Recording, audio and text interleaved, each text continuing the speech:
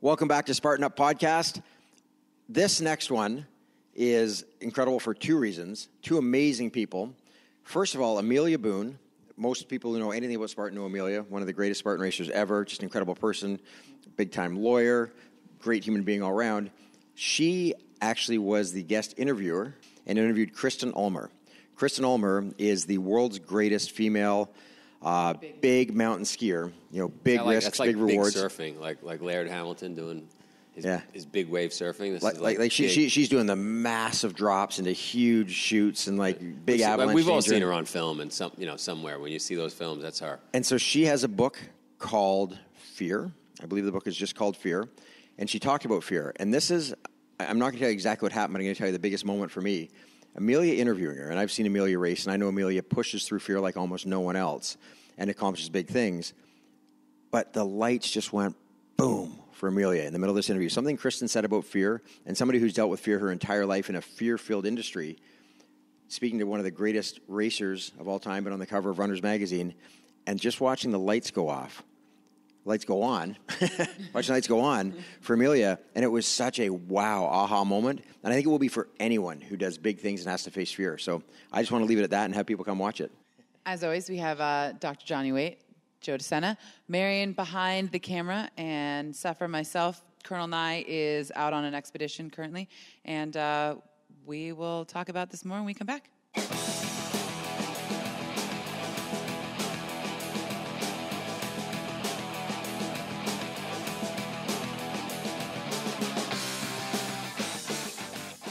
Hi, everyone. I'm Amelia Boone. I'm here hosting Spartan Up Podcast, and we are here at North Lake Tahoe for the Spartan Race World Championships, and I'm super excited today because we are joined by Kristen Ulmer, who is a former professional big mountain extreme skier, and everything about that is right up our alley here on Spartan Up.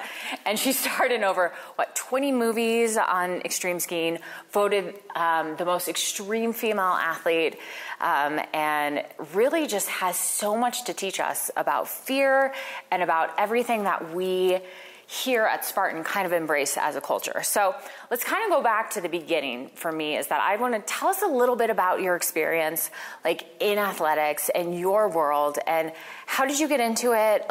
Was it something that you always want to get into? Did it happen by chance? I have a very unusual background in that I didn't go to ski academies when I was a kid. I didn't have trainers. I took a couple ski lessons in second grade, and that was it. And I'm entirely self-taught. And I skied in jeans, actually, until I was 20 years old, which was saying I wasn't very committed to the sport. And certainly my parents weren't behind me on any of this. Is that a little bit cold? A little bit awkward? Well, yeah, I didn't know any better, though. Right. And then 3 years later, after I bought my first pair of ski pants, all of a sudden I'm on the U.S. ski team for moguls, and I'm considered the best woman big mountain extreme skier in the world. And it was a title I kept for 12 years. It was overnight. And I'm like the poster child for it's all mental. Yeah. Because I never had any technical training, and I was competing against people who had the best trainers in the world. It was a really wild experience for me. Now, did you always know that you were kind of different? Because it's such a different world, and it's such something where you really, there is danger out there and things like that. Do you approach fear differently? Has it always been that way? Do you think it was something innate? Being a fear specialist now, it's taken me 30 years of experience to land on the answer to this question, which is that I did the same thing that everybody does around fear. You know the words: conquer it, overcome it, put it out of your mind, rationalize it away.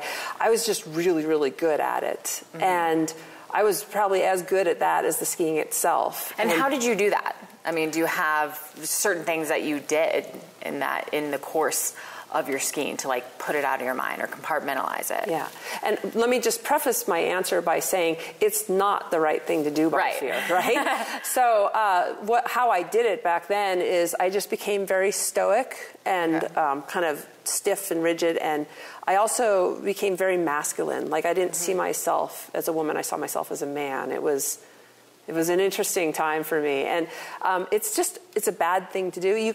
It works, Yeah. I was able to ski at a very high level and be very stoic in the face of tremendous amount of fear, but you can get away with it for about 10 years, and then things start to go south, and your life just kind of implodes or explodes, and that's what happened to me, and that's why I ultimately, in trying to heal some problems that I was facing, became a fear specialist, just to help my life that was limping, kind of heal. And do you think, because I experience this in my day-to-day life too, is that you can kind of compartmentalize and hold it together for so long before the wheels start to fall off. And so how did that manifest for you? Or how did you start to notice it, and how did you come to this idea of that fear is something that we embrace, and that fear is something that we don't run from, that we don't hide, that we need to come into and run into it? What happened for me personally is after about 10 years of repressing fear, a lot of fear, I started having PTSD because I'd seen a lot of my friends die. I'd had dozens of near-death experiences. And I also started to burn out, because if you're not dealing with fear in an honest way, it takes a tremendous amount of energy to repress fear at that level, and it's just exhausting. And so that's a cause of burnout. I started to hate skiing. I didn't feel like I was an authentic person. I wasn't quite sure what I was faking, though. I had adrenal fatigue, like completely crashed adrenal system. And I had injuries that either weren't healing, or I was starting to have more injuries. And it wasn't because I was getting older or in any less shape, less good a shape, but it was because I was very stiff and rigid in order to not deal with my fear. And what do we know about rigid trees in a heavy wind? They break. And so I was starting to break. And those were my symptoms. But for other people who are repressing fear, then it may, let's say you're not an athlete, it may show up as panic attacks, anxiety disorders, depression, insomnia. Like, if you have a problem in your life, the avoidance or repression or controlling of fear, whatever you try to control winds up controlling you, has something or maybe even everything to do with it. And do you think that part of the reason that you were compartmentalizing, the reason that being stoic was the way to be, you were one of the only females in a very male-dominated industry. And did you notice a difference? Were there any other women around you to even play off of it? Or since you were like the pioneer, was it kind of like, okay, I have to adopt, I have to be masculine, I have to conform to this? There weren't that many other women in my sport. And so when I say, I was the best for 12 years, I didn't really have that much competition. Every once in a while, a woman would show up and I'd be like, oh, geez, But then she'd get injured so quickly or something would happen. And I was competitive against the men. Yeah. And every once in a while, a woman comes along who's a rogue woman who ups the ante. And I think that certainly in a dangerous sport that's very male-dominated like skiing, I was competitive against the men. Like, people would say, oh, you're the best woman skier I've ever seen. I'd be like, who cares, right? I just wanted to beat the men. Yeah. Like, I was looking at the best guy, and I'm like, I'm coming after you. Like, oh yeah, check this out. So, and they were also repressing fear to ski the way they wanted to. I would actually say 99.99% of all athletes are repressing fear in order to perform the way they want to. But we're just starting to see a new possibility, and that's kind of what I'm capturing in my work. Yeah. So the title is really Fear Specialist, and you wrote a book called The Art of Fear. And so, what are you finding now? What is this approach? How do people are okay, I don't want to run away from fear. I want to what should I do instead? Let me just preface it this way. And, I'm talking to athletes, I'm talking to non-athletes, just people that maybe are doing big things with their lives, giving speeches, starting a company, like what have you. So I see that there's kind of 4 levels of ways of dealing with fear. And the first level is what I've been outlining, where we, the language, we try to overcome it, conquer it, rationalize it away, use our intellect to get rid of it. And that's the first level. And there are long-term consequences. It works. Yeah. You get temporary relief from fear. Like, if you have a whining child and you ignore it, the child goes away, you think, well, that worked. But there are long-term consequences. And for me, I outlined what my problems were, but for other people, it could be panic attacks, anxiety disorders, depression. So that's That's the first level. The second level, and I work with people sometimes who are like thinking about quitting their sport or quitting their business or kind of dumbing their life down just because they can't now deal with the consequences of level 1, where they start to realize, like, hey, fear is natural and normal. I am supposed to feel this way. Life is a scary experience, especially if I'm trying to start a business, right? And then they also, there's actually studies done by neuroscientists, all that determine that fear actually comes through and out of our system in between 10 to 90 seconds. And so if I can just endure this 10 to 90 seconds, it'll be gone, and that'll be it. And so it's like, just sit with it? Yeah, just sit with it, right? Yeah. So that's only level 2. But you can see that's a huge step in the right direction. Yeah. And the problem with level 2 is that you're still in your head. You're still trying to rationalize, like, all right, I just got to be patient. I am supposed to feel this. So that's not the optimal performance level. Level 3 is where you start to feel your fear. Like, fear is the sensation of discomfort in our bodies. We think it's in our heads because we're thinking about it so much.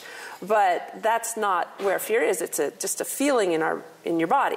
And so we start to feel it. We allow ourselves to feel it instead of think about it. And that's huge. So that's level 3. And what happens with level 3 is if you're willing to feel your fear, you quite organically become in your body. You start to perform from your body instead of your mind. And that's great, So how does somebody feel their fear? Like, do you mean like just paying attention to bodily cues and things like that with regards to fear? Okay, we'll do that right now. Okay, let's do it. And keep in mind, we're still leaving level 4 out. All right. We'll get to that. But so I want you to close your eyes. Okay.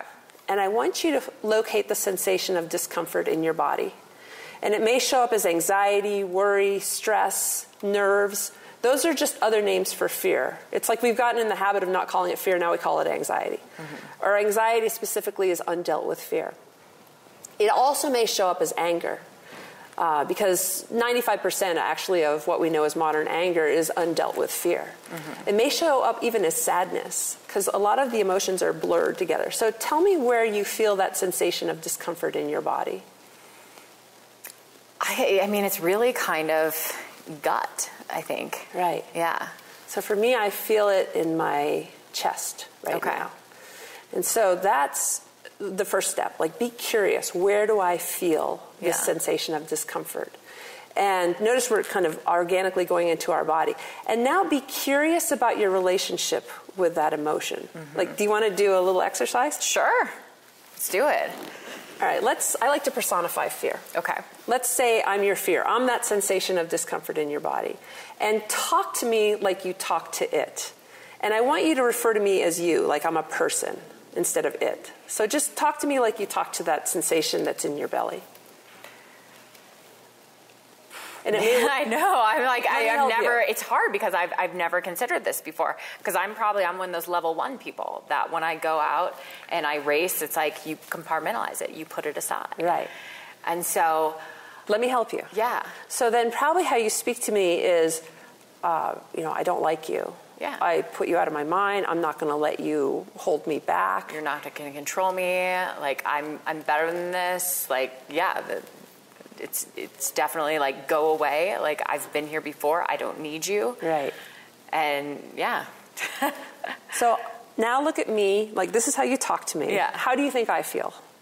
I as fear feel like, like I care about you. I'm here to help you, and I feel misunderstood. And however you treat fear, you actually treat yourself. And so if you're embarrassed by fear, you're embarrassed by yourself. If you ignore fear, you ignore kind of some things that are going on in your unconscious mind that maybe you shouldn't be ignoring. That's why I like to personify fear, because fear now, of course, feels slighted. Like, let's say I'm a roommate or a child of yours, that's called child abuse. Like, we're now stuck living together. All of a sudden we're at war. It's like, and I'm going to seek revenge. I'm going to start yelling louder. I'm going to try and do anything to get your attention, because I just want to be seen and heard and recognized and considered. And you're just kind of... It becomes this vicious cycle. Yeah. Because if I'm sitting here embarrassed to be fearful, and embarrassed to not embrace it, then I beat myself up. And then it becomes this self-perpetuating, just like self-flagellation. Right. And we're going to be fighting with each other. You're going to be at war with yourself at your core. And so I always say that your relationship with fear is the most important relationship of your life because it's the relationship that you have with yourself at your core. And if you have a combative relationship with it, you have a combative relationship with yourself. And so that's why level 1, and you're not alone. Yeah. Like everybody does it. Not everybody. We're, like I said, just starting to see a new possibility. Yeah. But, and the thing is, what you've done so far, there's a payoff. It works. It does, but only for so long. But only for so long. Because I've seen that. I mean, I've been an athlete for a long time, and not a long time, but a fair amount of time, and I've faced injury, I've faced burnout, I've faced disillusionment with my sport. And so you start to wonder, as things start to fall apart, like maybe there's a different approach. Take burnout, for example. Yeah. Burnout is caused by one of two things, and it all has to do with fear. Either not enough fear in your life, like let's say you have a job and it's just not challenging. Right. There's just not enough fear, right? Without fear, it's boring. Without fear, skiing would be extremely boring. Like the whole reason why we go skiing is to feel fear. And the other reason why we become burnout is because we're just so exhausted from trying not to deal with our fear. And so you take out a sword, and you try to fight me, I'm going to take out a bigger sword. And I'm going to beat you every time because I'm fear and I will not be denied. You're like, you do not want to pick a war with me as your fear. Because you can't beat it. Right. So back to your question, how do we feel fear? So all I want, I'm your fear, right? All I want, and all anybody wants, 7.5 billion people in the world, what do we want? We just want to be seen and heard and recognized and loved and considered. So that's all fear wants too. So how you do that is you feel fear. You don't think about fear. Fear's in your body. It's not something to be thought about. It's something to be felt and experienced. So go back to closing your eyes. All right. Find that sensation of discomfort. That's your fear. Notice your relationship with it. So first of all, next step is acknowledge that it's perfectly natural and normal to feel that discomfort. You're trying to do amazing things with your life. You're putting yourself out there. You host a podcast. You're doing these incredible races. Of course, you're going to feel fear. It's not a sign of personal weakness, not something to be embarrassed about. It just means that you're human. And so spend some time doing that. That can be life-changing for people. Yeah. Like, oh my gosh, okay, this is not just me. Everybody feels this. It's okay to be vulnerable. Yeah, it's okay to be fearful. Yes. Absolutely.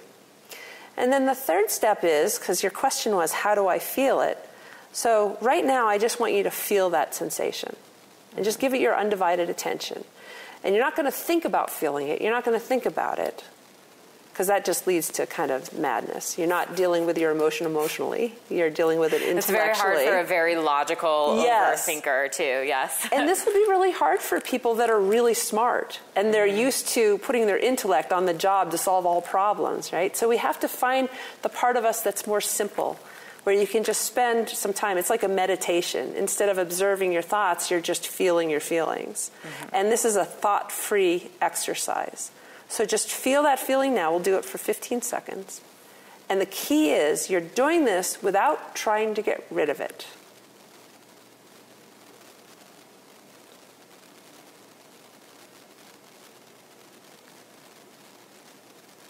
So what's going on for you? What is this like?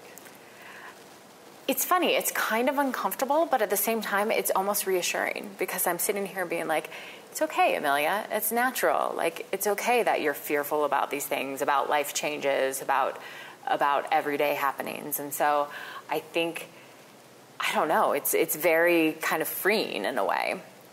And notice you immediately went back to your analytical mind. Yeah. And probably because we're doing this podcast, right? And this is the part of you that has to facilitate a podcast. Yeah. But if somebody at home, let's say they have panic attacks or anxiety disorders or just a crippling amount of fear in their lives, if they just do this like 1 minute a day where they find the sensation, notice their relationship with that sensation, recognize it's normal and natural, and then just spend a minute just feeling it without trying to get rid of it.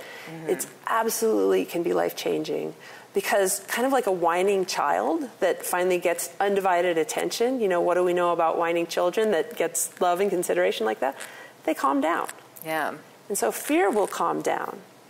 And it's a way for you to deal with your fear honestly, every day. Like today, where's my discomfort? Okay, it's changed. Now it's in my throat.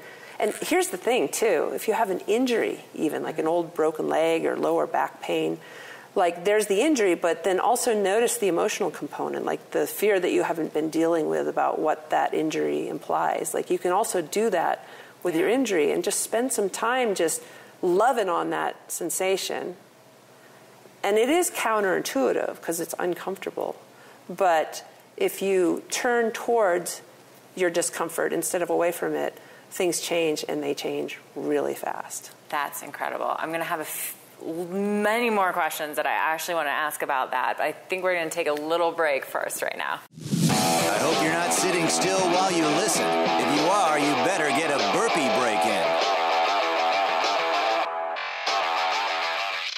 We are back here with Kristen Ulmer, and we are going to dive some more into fear. So we have social conventions, social norms of how we deal with fear.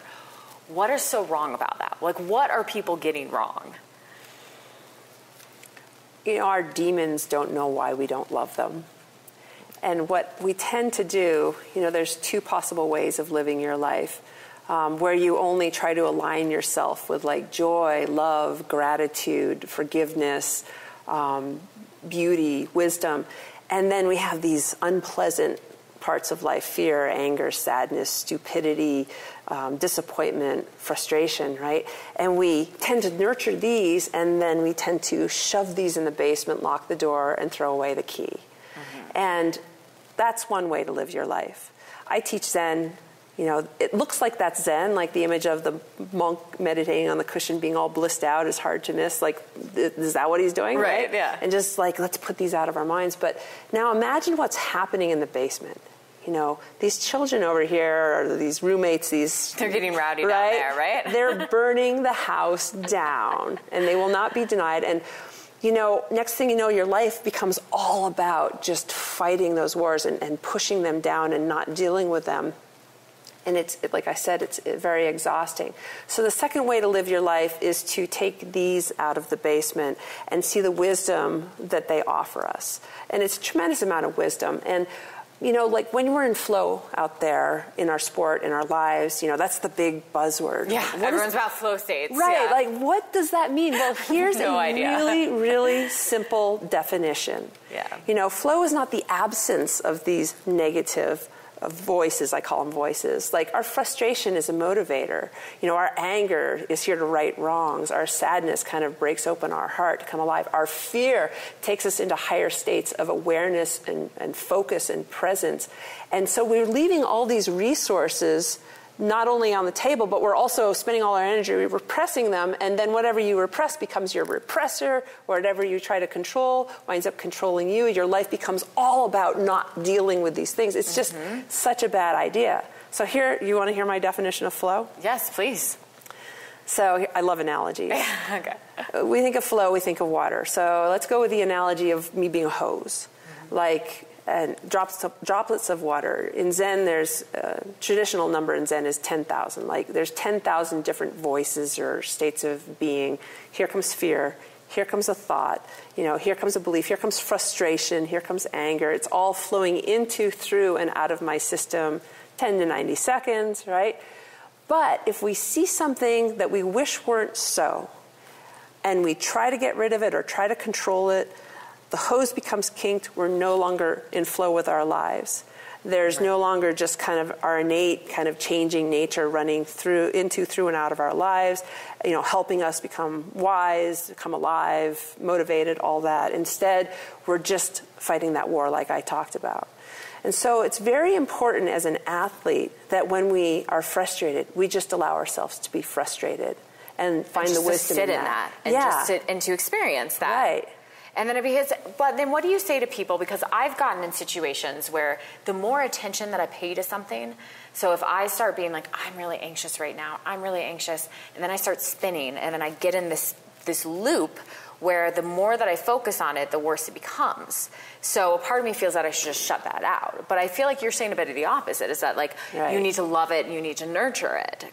The problem in those moments is not the anxiety, it's the resistance to the anxiety. So I have a saying in my book, suffering equals discomfort times resistance. Like, discomfort is a problem. You know, it's anxiety. It feels unpleasant, and we humans have a long history of avoiding anything unpleasant. But in that moment, it's like, I wish it weren't so. I don't want this. I don't want this anxiety. The resistance is as big of a problem as the discomfort itself. Yeah. So breaking down the equation, let's say your discomfort, your anxiety is a level 5, and your resistance to it is a level 10. What's 5 times 10? I don't do math. No, I'm sure. Yeah, 50. Right. So that's a lot of suffering. Yeah. Right. It's much easier to work with the resistance to the discomfort than to try and lessen the discomfort. It takes so much energy to try and block something like that out, and we've talked about the long-term consequences. So let's say your anxiety is a level 5, but your resistance is a level 1. What's 5 times 1? Well, that's 5. It's a whole lot less suffering. Yeah. And then also we can tap into the wisdom of that anxiety, which brings us very neatly to level 4. Right. We didn't get to level 4. I was waiting for this. Right. Climax. Right. Like, what if we could get the resistance down to 0? Yeah. So not only then is there no suffering, but then we also are able to tap into the energy resource that is that anxiety. Mm-hmm. So consider for a moment animals. Like, let's say Bambi's eating grass in a field, and all of a sudden there's, fear in her system. Right. And, oh my gosh, she's perked up, her hearing is better, her eyesight's better, and there, it's a tiger. She starts running. And next thing you know, she's running faster than she ever has. She's totally present and focused and in the moment and in the zone athletically. Right.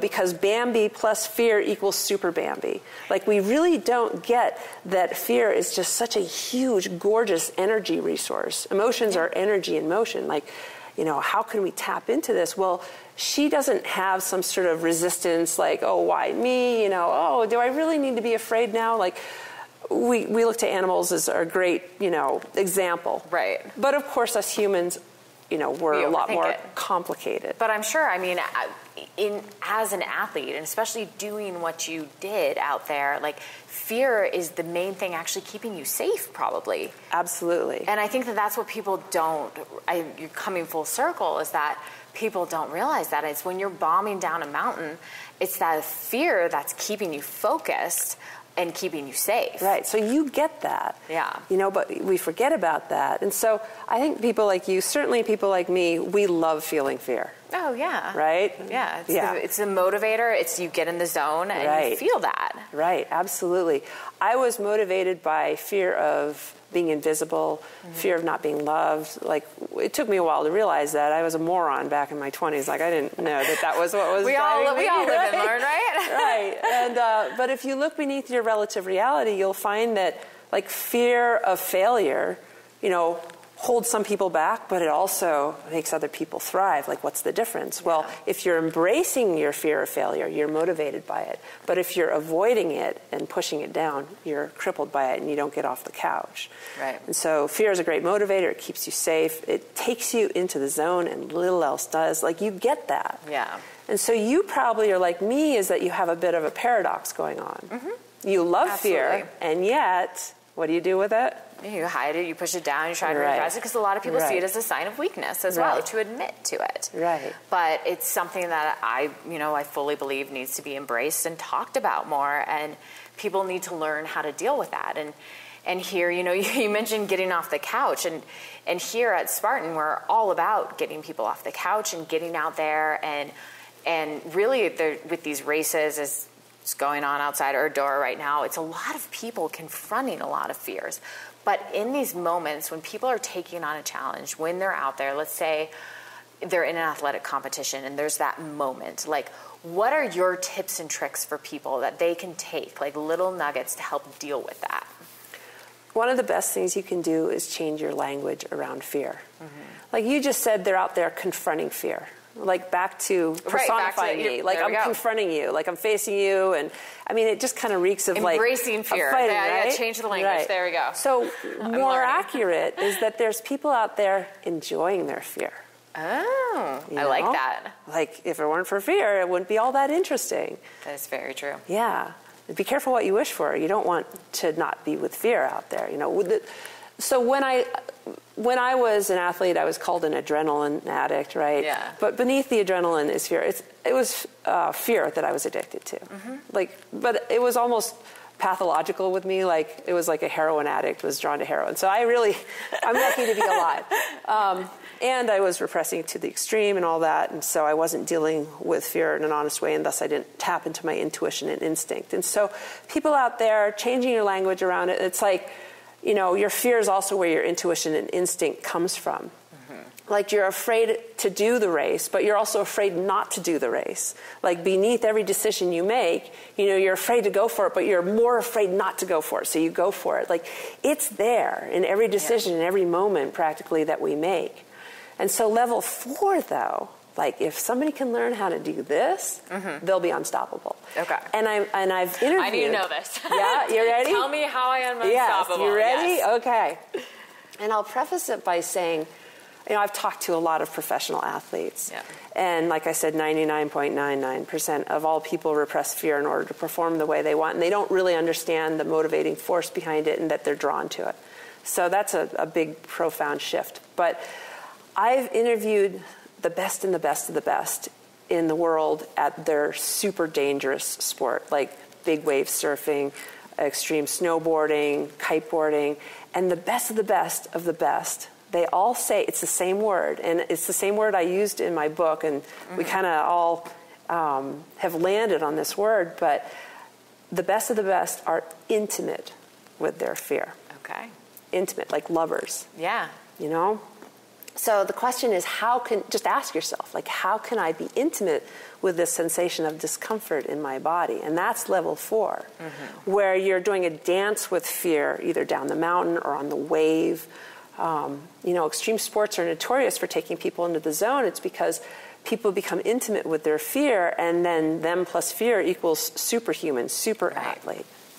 And if they can learn how to tap into that and to embrace that, and to really just change the language around it. And I think that mind shift is so key and can be so helpful for so many people out there. And it's incredible that somebody is talking about this now, and I'm thrilled to be talking about it with you. And so, so the book is called Art of Fear, correct? And where else can people find you if they want to learn more about this? If they want to learn more about fear, how to change the relationship with it? Like, where can we find you? My website is KristenUlmer.com, KristenUlmer.com. My book's a great resource. I do private coaching. I do live events, ski camps, online at-home courses, webinars. I've been working with thousands of people over the years. I've worked with a lot of athletes, but I've also worked with a lot of people that are just struggling with real-world problems like depression or panic attacks, these anxiety disorders. I'm not just a mindset sports coach. Probably 95% of my clients aren't athletes, actually. Because that's the thing, is fear is not just for, big wave surfers or extreme skiers. It's anybody daily in their life. But I will say that when I work with athletes, I will only work with them for about 3 hours, and they usually come to me because they're underperforming. And the reason why I became a fear specialist is actually I found that if I healed somebody's relationship with fear in just a very short period of time, it doesn't take that long. It's not therapy, right? It's a facilitation tool I use. Then their underperforming goes away very quickly. And I've seen somebody go from being a great skier to being like 40% better in one run, and then they have to do the work. They have to go home. Right. Like if you show somebody their new golf swing, is that their new golf swing? No, but they have to then have a fear practice, and I help them with that. I mean, it really is profound, the difference in somebody's athleticism. when you finally merge with your emotions and use them as a tool for creativity and aliveness instead of just fight a war with them. Yeah. This is so incredible. I'm so excited to have this conversation. Thank you so much for being here. Again, we are here at Lake Tahoe at the Spartan Race World Championships. Kristen Ulmer, who has just blown my mind with everything about fear right now. So check her out. Thank you for being with us. That was absolutely awesome. Yeah. Great job, Amelia. For me, I just face fear. I just go head first into it. But she took it to another academic level. Yeah. And there were so many things I was being taught that were obvious, but somehow I missed them my whole life. What was the big thing that jumped out at you? Well, when she talked about exactly that, about, like just pushing your fear down, and that's what we're taught to do. We're taught to just do it anyway, push that fear down. But it's always about denying the fear. Just what would you do if you weren't afraid, right? And she basically said, but you're afraid. And instead of making yourself wrong for that and trying to fight it and getting an ulcer, and as Amelia said, she said, you can only do it for so long until one day you break down, it bites you in the ass. And she said, be with your fear. Understand that you have fear. Of course you have fear. When you're going out and you're coming back from an injury like Amelia and you're going to go out and face all of your competitors who are gunning for you and you're not 100%, you're fearful. But instead of pushing the fear down, just say, yeah, I'm fearful. Okay, I'm fearful. And I'm going to go run with that fear. And she talked about in big mountain skiing that fear, and I love this analogy because it ties into other things, but it was very visceral with what she was talking about. Fear makes you tight, right? And when you push that fear down, you're tight. And you're even tighter because you're resisting. And then you go and try and do a 100-foot drop off a cliff. You can't be tight when you land. You're going to break. And she said, you just got to be okay. When you're okay and you accept and embrace that fear and say, cool, that's what it is. And so really it's mindfulness. It's the idea about instead of fighting, resisting, denying, just be with. That was it. How does that tie into trees blowing in the wind? Oh, that's exactly what she said. No, it's true. I mean, the rigid trees, especially in Icelandic wind, they're the first ones to break. And it's like the bamboo, that's the analogy in Chinese culture of how you should be. It should be able to be strong because they build buildings with it, but fluid in a hollow vessel. And that's what she says is the hose. You let fear just flow through you. And it's just, there used to be that old company that had wherever the fear may be, look it in the eyes, no fear, And I feel like so often in this culture we try to pretend that fear's like this vulgar word that doesn't exist. But I love how she's saying this is the most important relationship you have. The way you treat fear is the way you treat yourself, and what you oppress becomes your oppressor. I thought those were such great points because it's saying this is a normal reaction. And as they said, this is a good reaction. This is a survival instinct because that fear heightens your awareness, and that's what makes you, have a little bit more judgment and keenness to what's going on. And a similar way of saying whatever you oppress becomes your oppressor, repress becomes your oppressor. It's the idea that what we resist is what persists. Sure. So, if welcome it.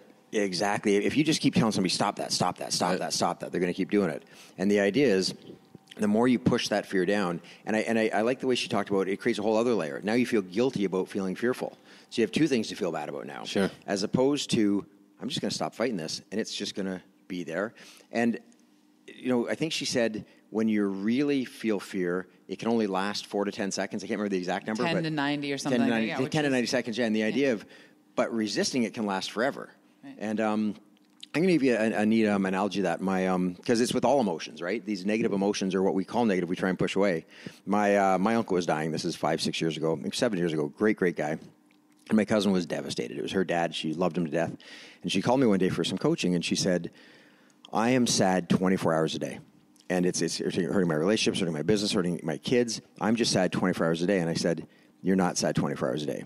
You're spending 24 hours a day trying to not be sad.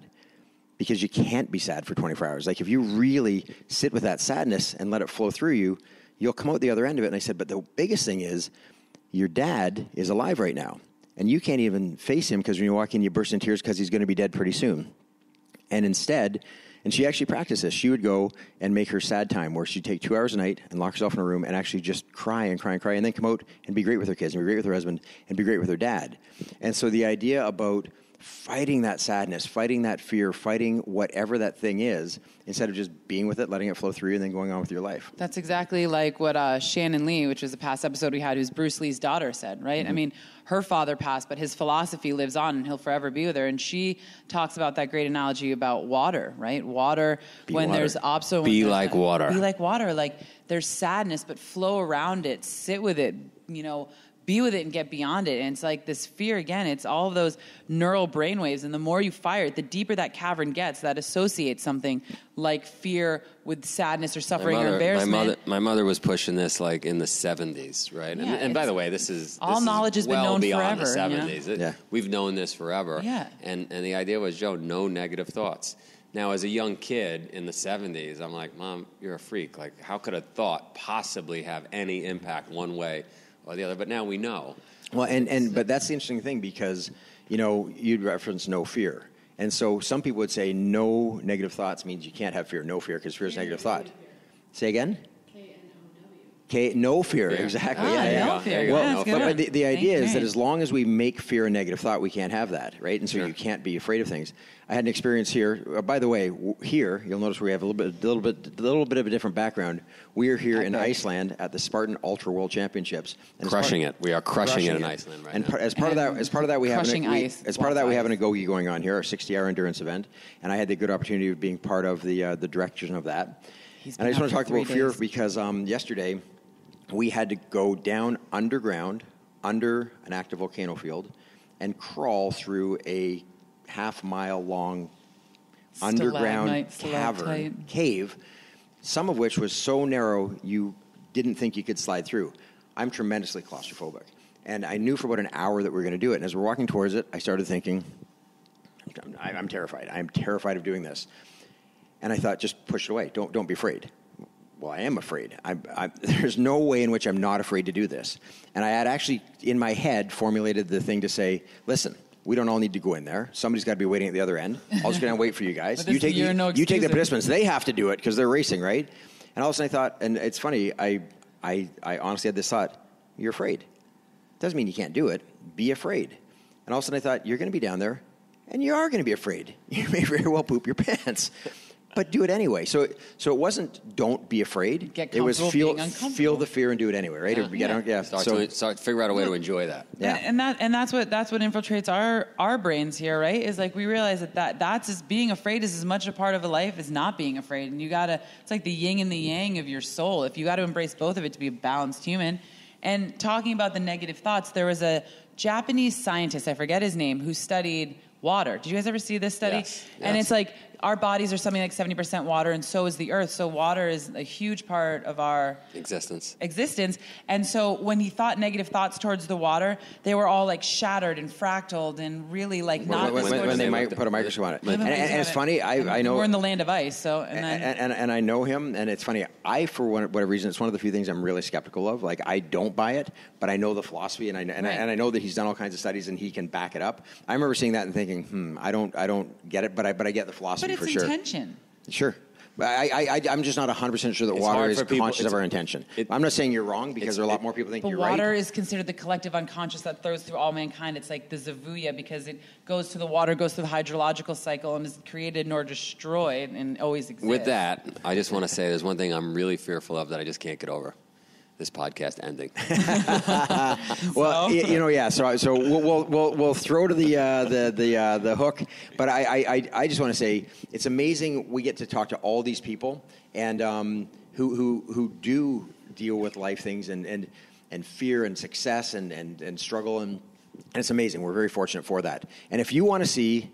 This podcast does have to end. So if you want to see more podcasts and more incredible people who are doing incredible things like Amelia, like Kristen, like these guys. Goes on and on. Go to YouTube, iTunes, subscribe, Spartan Up Podcast, and come see us every week. Toodles.